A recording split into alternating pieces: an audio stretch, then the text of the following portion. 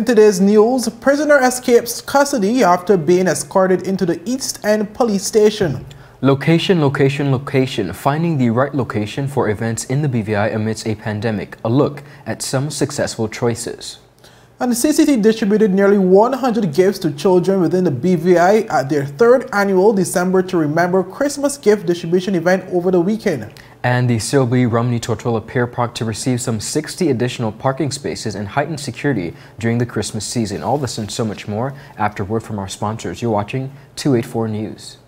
You value traditions. You value music. You value education. Family. I love you. Service. Thank you. You're welcome. Love. Life. At Popular, we're committed to you and everything our community values. For the things you value the most, count on us. Popular. Welcome everybody. It's Tuesday, December 21st, 2021. A terrific Tuesday to each and every one of you. I'm Ron Grant and we are coming to you live and direct from Tortola in the beautiful British Virgin Islands. And I'm Kamal Haynes, viewers, and we start today's newscast with an appeal to public from the Royal Virgin Islands Police Force as they attempt to recapture another escaped prisoner. Well, the Royal Virgin Islands Police Force is seeking the public's assistance in recapturing an escaped prisoner who escaped custody while being escorted to the East End police station. Well, he is 36-year-old Kurt Rabsat, who is suspected in a number of burglaries within the territory. Well, according to police, Rabsat was last seen in the Long Look area close to the Stickett. Well, police are asking anyone who has seen Rabsat or knows his whereabouts to contact the East End Police Station directly at 368-9742 or call the Royal Virgin Islands Police Force 3-digit access number at 311. Well, he was last seen, and this is a quote from police where they said that he was last known to be employed at Scrub Island as a landscaper. He frequents the general East End Stickett, 42nd Street areas. End quote, the Royal Virgin Islands Police Force stated. Well, if seen, please contact the Royal Virgin Islands Police Force by calling its 3-digit access number 311 or the Force Intelligence Unit at 368-9339. Ron, obviously this is what the third escapee that would have escaped custody, whether it be of the Royal Virgin Islands Police Force or the prison at Balsam Gut, where we would have seen that in the territory where, you know, they would have obviously be asking, of the public's assistance in trying to recapture these escaped persons. I think it was earlier this month we would have seen a prisoner who would have escaped Balsam Gut since 2017. And has been in the territory since, yeah. Yeah, and he was recently recaptured. Now we see somewhat of another escape situation where a prisoner now from the Long Look area, he's a Long Look resident basically, and he's looking, the police are looking to basically, you know, recapture this person.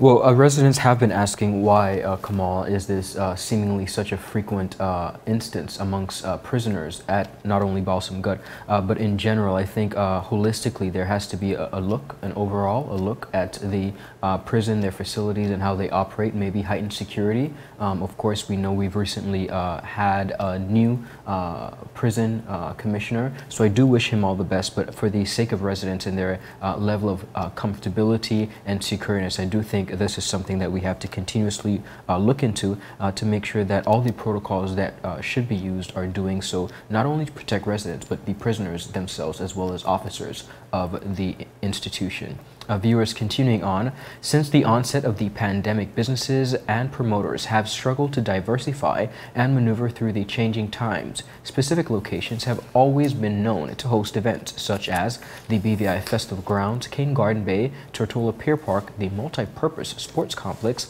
and at local beaches like the Long Bay Beach in Beef Island. They have always been the top choices for events. Now, as the territory has reopened and businesses and promoters seek to live with COVID-19, the territory has seen an influx in new and creative venue options that allow for social distancing and observance of COVID-19 protocols.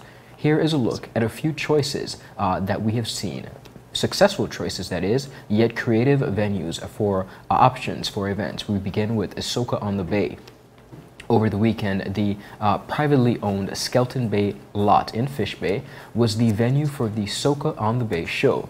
This new location was a huge success as there was safe and adequate parking, accompanied by parking attendants, suitable space for social distancing, and the implementation of COVID-19 protocols, clear and organized entry and exit points, adequate security, and clear separation for regular and VIP ticket holders. Now, while events such as Soca on the Bay have never been held at Skelton Bay Lot before, it truly opens the possibilities the BVI has to offer regarding utilizing unpopular and underutilized locations for small, medium, and large events. Now, our newsroom spoke to some patrons at the event and got their feedback on the choice in location. One resident said, and I quote, "I think the location was a huge success. I was happy I could drive right in and not have to walk far to the venue."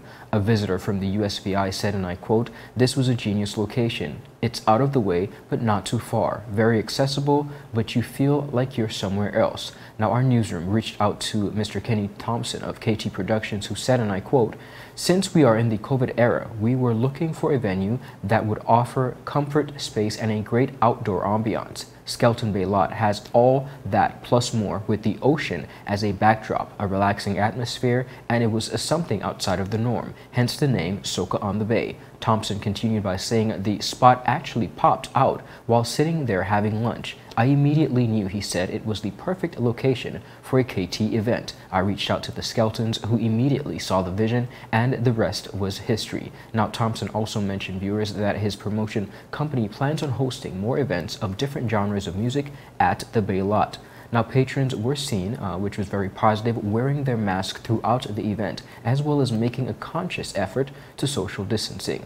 Over the years, Christmas in the city has been the home of a number of different locations. This in part to varying issues. This year, the Association of Small Businesses found a new location that was welcomed and enjoyed by patrons. The annual Christmas in the City event, formerly Christmas on De Castro Street, is the single event that consistently signals the beginning of the Christmas season here in the BVI and sets the tone of the capital in Motown. This year was no different. The thrilling weekend filled with vendors from across the territory gathered to lure shoppers with goods. Last year, the event was held in the parking lot of the Ralph T. O'Neill Administration Complex, but construction at the site forced organizers to search yet again for a new location this year. Organizer Mrs. Janice Brathwaite Edwards said, and I quote, "The Central Administration Complex parking lot was a good move, but that area isn't paved and there was a lot of windstorms and dust last year that was hard for people dealing with food." Now, some 40-plus vendors, viewers, set up in the new location, selling products as well as a variety of Christmas presents. Attendees strolled by the booths, indulging in local foods, and stopped by to enjoy the music in a safe and comfortable environment. Children got the opportunity to roam and run freely. She also added, "When we look for a location, one thing we keep in mind is safety. Now, a lot," she said, "of people allow their young people to come to Christmas in the city because they know it's a secure area." Edwards said next year the event will be held in the very same location. In January 2022, Sativa Events will be hosting yet another highly anticipated day party. The first was held at Wyndham Tortola BVI Lambert Beach Resort. However, the next event, scheduled for January 3rd, 2022, will be held at the Queen Elizabeth II Park. The day party promises a lavish experience with some special guests, Chenille Moore, from 12 to 6 p.m. under the theme "Be Bold, Be Different, Be Lavish." Now, our newsroom caught up with Sativa Events, who said, and I quote, "Sativa Events saw beyond the open space. She said, "We believe that Queen Elizabeth II Park as a public venue has the potential to be transformed where mature persons can attend and have an enjoyable time. We look forward to engaging patrons in a lavish way in the beautiful British Virgin Islands." Now, as the territory viewers of the Virgin Islands continues to maneuver through COVID-19 while engaging various audiences through entertainment, it is left to see if the other promoters and businesses will creatively utilize the many underutilized venues in the BVI. We want to say kudos to the organizers of these events, and we look forward to much more as we continue to entertain and engage the BVI public and its visitors. Indeed. Well, viewers, look next. CCT distributed nearly 100 gifts to children within the BVI at their 3rd annual December to Remember Christmas gift distribution event over the weekend. And we also see the Cyril B. Romney Tortola Pier Park to receive 60 additional parking spaces and heightened security during this Christmas season. But we get to these and more stories after a word from our sponsors. The wait is over. CCT Fire is here. Experience ultra-fast downloads, seamless streaming, and even more reliable connectivity on an all-new fire-blazing super-fast CCT Fiber network. CCT Fire. Bring it home and upgrade today. So you're saying I can ask this cat any question? The cat is connected to the computer. You just type in the question, it will read his mind. There the answer comes.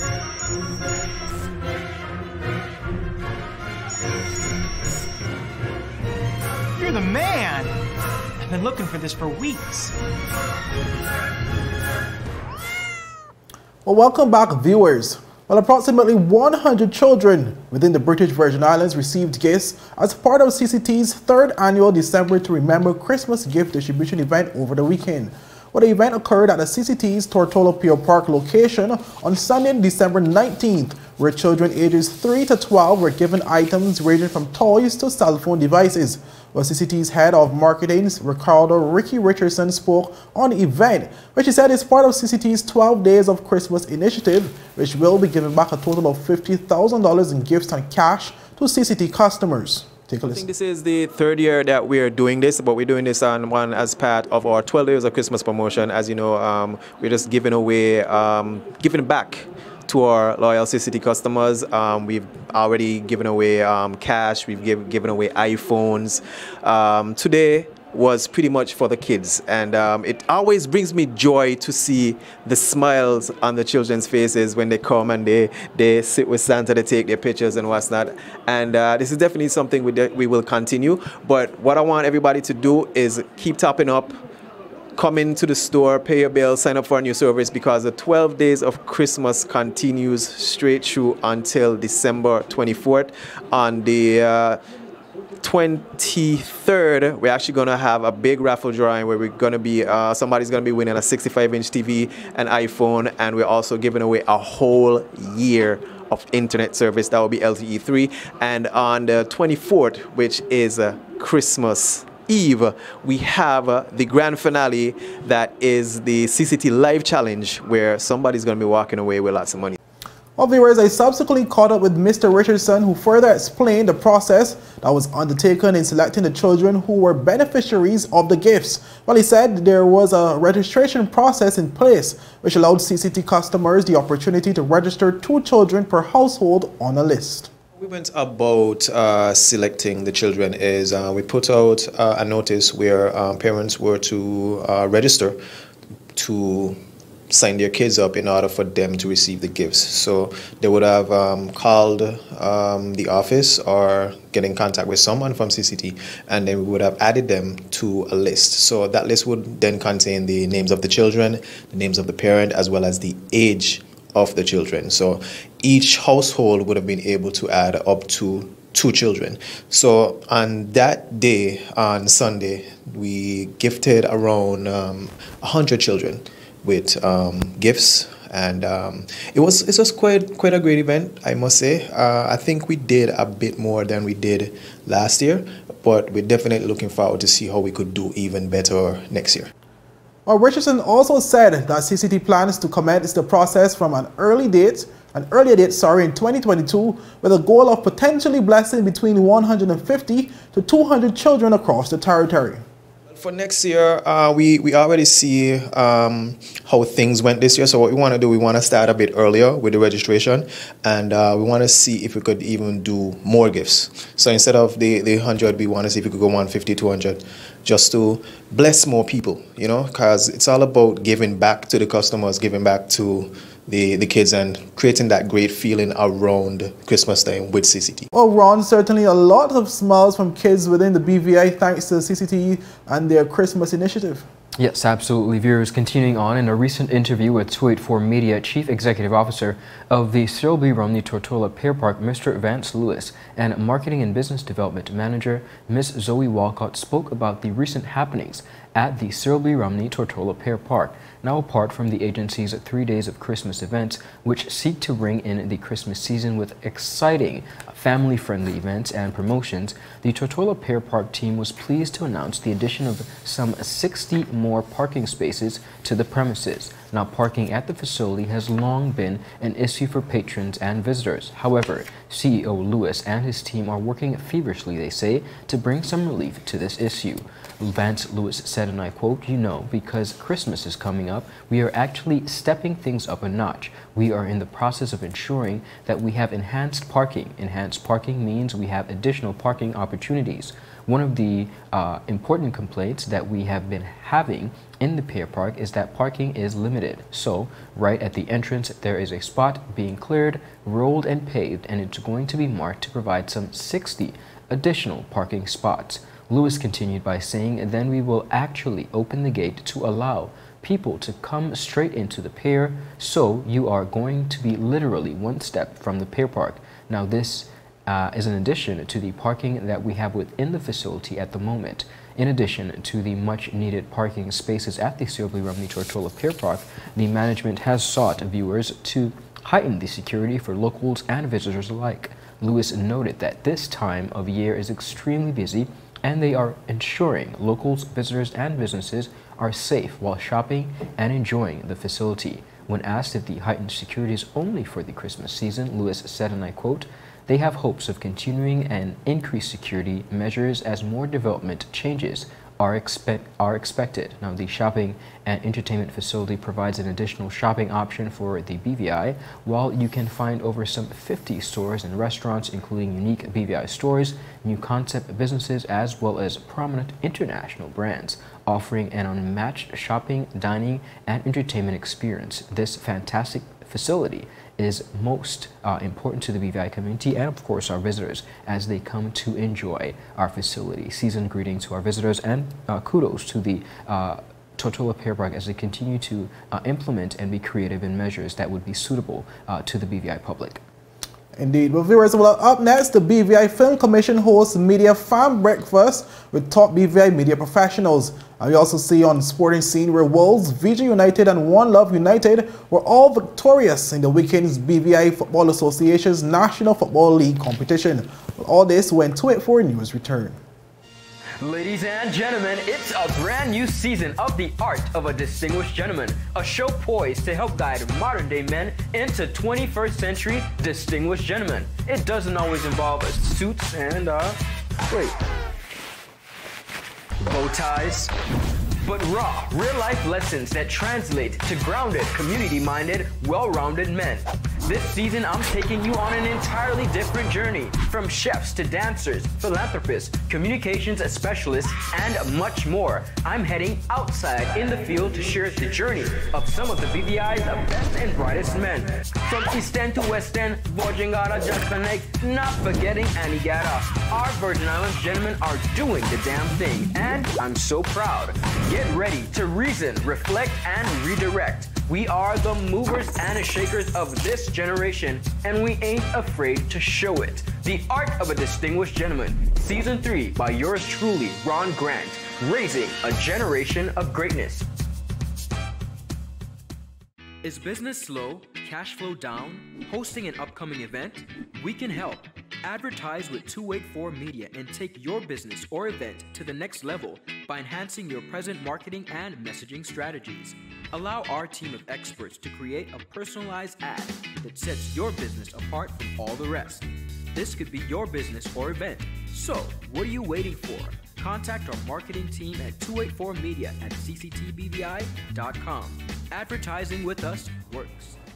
Viewers, welcome back. Thank you so much for sticking with us. Now, continuing on the local scene, the BVI Film Commission, under the leadership of Film Commissioner Ms. Natalie O'Hodge, met with approximately 20 top media professionals from a range of industries in the Virgin Islands on December 17th at the Loose Mongoose for a morning of networking, engaged conversation, and understanding the Film Commission and its role. Now, in an invited comment, Natalie O'Hodge said, and I quote, "It was very important for us to host the first of its kind media professionals FAM breakfast, which served as an event aimed at bridging the gap with media professionals in the industry. The FAM breakfast is a familiarization event that created an atmosphere whereby local media professionals, specifically those in film and photography industries, were able to meet and network with other like-minded professionals. Our objective," she said, "was to ensure that our local media professionals get to know their Film Commission officers, the role of the Film Commission, and to identify and discuss ways how we can best support their endeavors as they navigate careers within the industry." Now, Hodge continued, "We are pleased with the turnout and thankful to those persons who took the time to attend the informative and interactive session. Moving forward, we hope to create other initiatives where we can collaborate with local media professionals to ensure we make and promote the BVI through our shared talents and skills as a premier film location, which would ultimately create an uptake in the number of film productions coming to the British Virgin Islands." Now, viewers, also present was a former film commissioner himself, Mr. Rodney Skelton, the present deputy director of the BVI Tourist Board, who spoke extremely highly of the new film commissioner and her team, who have hit the ground running. Skelton lauded their efforts in ensuring that media professionals understand the team effort it will take in marketing the Virgin Islands as a premier film destination. Now, viewers, the Film Commission was established over 25 years ago to facilitate and encourage film productions coming into the unique Caribbean country. Since then, the entire country of the Virgin Islands has embraced the film fraternity and warmly welcomes an increased number of productions each year. Kudos to the BVI Tourist Board on this initiative, and we do look forward to partnering with them as we continue through this film era. And Ron, I mean, obviously we were both there at the event, and we welcomed it because it was one of the first times, and one of the things that Mr. Skelton would have said, you know, is in his career as a commissioner, one of the things he regretted is not having as much meetings with the local media to help, you know, spread the word and help further market the BVI Film Commission across the world, basically. And that was really welcome on the basis that what it does is it gives us as media professionals more insight in what takes place and what is required on a number of different levels, and be able to move forward and unite as one, basically moving forward to push the whole product of the BVI in its entirety. Well, viewers, moving on to some football news, where the Wolues, along with the VG United and One Love United football clubs, were all victorious over the weekend during the continuation of the BVI Football Association's National Football League, where the Wolues defeated Lionheart FC 4-2 to close the gap between the top 5 teams to just 2 points, with the Panther FC leading the standings into the Christmas break. Well, Paul Edwards gave Wolues the lead with a header from a Phil Nelson free kick in just the 3rd minute, but the game had barely restarted when Lionheart's Kelly Campbell equalized from a set piece of their own. But Edwards netted his second goal to give Wolues a 2-1 lead in the 14th minute, but Wolues conceded a second goal in the 18th minute at the boot of Michael Butt, who made it 2-2, steering home a cross from the right of Alessandro Palladino, who ensured that Wolues entered into the half leading 3-2 after tapping home a well-placed cross from Luca Reach in the 34th minute. Well, commenting on the victory was Wolues coach Nelson, who said, and I quote, "Well, I thought we played well for most of the game. The first half was a little frantic, but we improved in the second half, and it felt like we had more control across the pitch, which was pleasing. We were incredibly happy to get the 3 points, especially against a formidable team and one that will be close to us in the league," end quote. Well, meanwhile, in the second game, VG United demolished the short-handed One Caribbean 5-0, with goals coming from top scorer Levon Williams in the 11th and 60th minutes, Devontae Samuel in the 18th minute, Sheldon Harry with his first goal since his transfer in the 81st minute, and Thomas Albert in the 84th minute. Well, VG's coach Jermaine Abrams congratulated his team for the performance displayed in their comprehensive victory.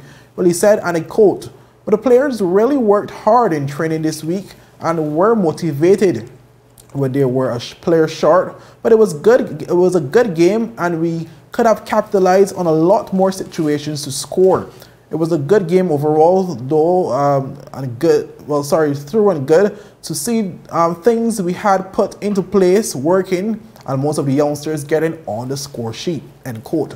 Well, in the third game of the weekend, One Love United beat Rebels 5-2 as Cyril Forbes fired home a hat-trick in 20 frenetic minutes either side of the half-time break. But his first came in the 27th minute to make the score 2-1 against Abner Villanueva, who had opened the scoring in the 19th minute from the penalty spot.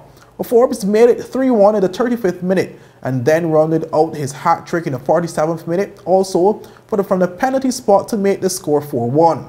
Well, then Vin Jones made it 4-2 in the 51st minute after Jimmy Peters had scored just before halftime. But Nikane Plunkett sealed the deal for One Love United to end the game with a 5-2 victory. Around obviously some exciting sporting activity over the weekend.